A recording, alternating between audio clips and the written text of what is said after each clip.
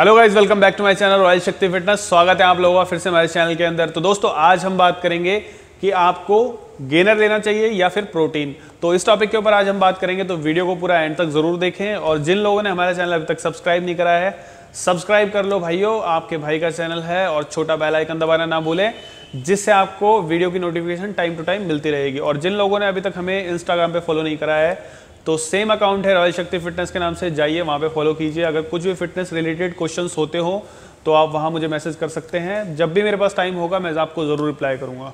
तो दोस्तों आज का टॉपिक है कि आपको या तो गेनर इस्तेमाल करना चाहिए या फिर प्रोटीन। तो प्रोटीन और गेनर में से क्या चीज़ आपके लिए अच्छी है, तो इस टॉपिक के ऊपर आज हम बात करेंगे। तो सबसे पहले बात करेंगे हम गेनर के बारे में।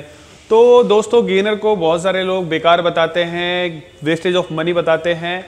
और मैं ऐसा मानता हूं कि वेस्टेज ऑफ मनी नहीं कह सकते आप इसको पूरी तरीके से, क्योंकि ये उन लोगों के लिए बहुत ही बेनिफिट देता है जिन लोगों का वेट बहुत ही अंडरवेट है, और जो जॉब करते हैं या फिर जो स्टूडेंट्स हैं या फिर जो पीजी में रहते हैं, जिनके पास टाइम नहीं है कि वो इतनी मील्स बना के खा पाएँ कि उनका वेट ईजिली गेन हो जाए। क्योंकि कुछ लोग एक्टोमॉर्फ होते हैं, उनको एक्सेस अमाउंट में कैलोरीज लेनी पड़ती है, तो उस कंडीशन में गेनर आपको बहुत हेल्प करते हैं। तो गेनर को आप वेस्ट ऑफ मनी नहीं कह सकते। जो लोग अंडरवेट हैं वो इसको बिल्कुल कंज्यूम कर सकते हैं, लेकिन जो लोग अंडरवेट हैं उनके लिए गेनर अच्छा है। जो हार्ड गेनर है उनके लिए अच्छा है, जो एक्टोमॉर्फ है उनके लिए अच्छा है। लेकिन अगर आपका वेट अच्छा है आपकी बॉडी के अकॉर्डिंग, तो आप गेनर कभी भी इस्तेमाल नहीं करेंगे। अब जैसा मान लो मैं हूँ, मेरा वेट 90 kg है, अगर मैं गेनर यूज़ करने लग जाऊँ तो मेरा क्या होगा, मेरी चेस्ट पे फैट आ जाएगा, पेट पे फैट आ जाएगा, मेरा मुंह फूल जाएगा, तो मेरी फिजिक एकदम खराब हो जाएगी।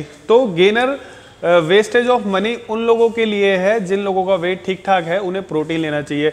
आपको एक चीज़ बता दूं, गेनर लेने से कभी भी आपकी मसल बिल्ड नहीं होती। गेनर में क्या होता है, गेनर में एक एक्सेस अमाउंट में कार्ब्स होते हैं। कार्बोहाइड्रेट से ही आपका वेट गेन होता है। जितना ज़्यादा एक्सेस अमाउंट में आप कार्ब्स लेंगे उतनी ज़्यादा कैलोरीज मिलेंगी और उतना ज़्यादा आपका वेट गेन होने में आपको हेल्प मिलेगी। तो अगर आप मसल बिल्ड करना चाहते हैं, अगर आप बॉडी बनाना चाहते हैं, मसल बिल्ड करना चाहते हैं, तो सिर्फ और सिर्फ आप प्रोटीन खरीदिए। तो प्रोटीन उन लोगों के लिए है जो मसल बिल्ड करना चाहते हैं, जिनका वेट अच्छा खासा है। और गेनर उन लोगों के लिए है जो लोग अंडर वेट हैं या फिर जिन लोगों का वेट इजीली गेन नहीं होता। एक चीज़ और बता दूं आपको, बहुत सारे लोग मुझे एक क्वेश्चन करते हैं कि सर बताइए कि वेट गेन के लिए कौन सा प्रोटीन होगा। तो मैं उन्हें यही बोलता हूँ, भाई वेट गेन के लिए कोई प्रोटीन नहीं होता।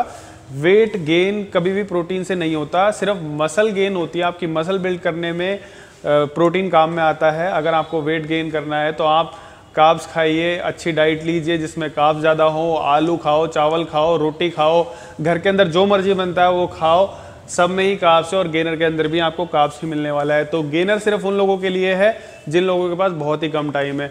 अगर आप चाहते हैं अपनी मसल बिल्ड करना और अगर आपका वेट अच्छा खासा है, तो आप प्रोटीन बाय करिए।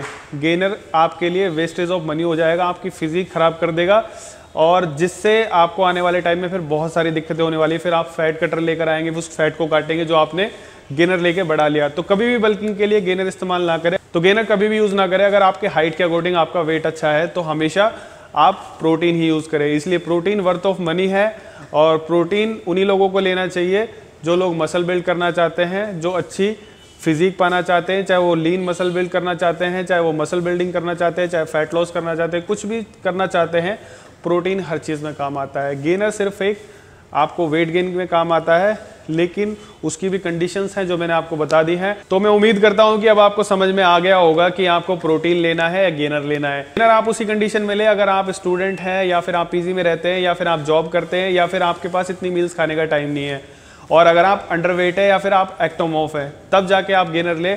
अदरवाइज गेनर आपके लिए वेस्टेज ऑफ मनी होगा।